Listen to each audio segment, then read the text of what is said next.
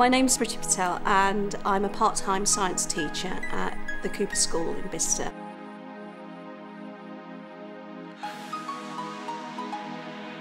Initially it was quite daunting, partly because I hadn't studied physics since O-level. It was trying to familiarise yourself with a lot of bits of equipment and also being able to explain it or have the confidence to explain it to students and keep their interest at the same time.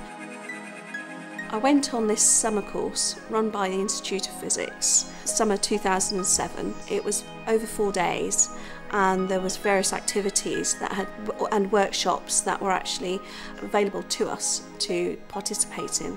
The groups were fairly small in these workshops. You were encouraged to participate, I think, because it was so relaxed.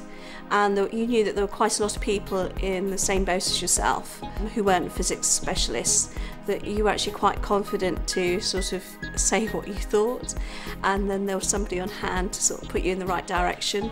The other good thing about it was they showed you lots of activities that could be done in school. Having been on the course during the summer, I do feel that my lessons are better conveyed to the students and I definitely feel more confident. When you get asked a tricky question now, what's your reaction? I think you know that you can work through it and it can be worked out and it's logical, and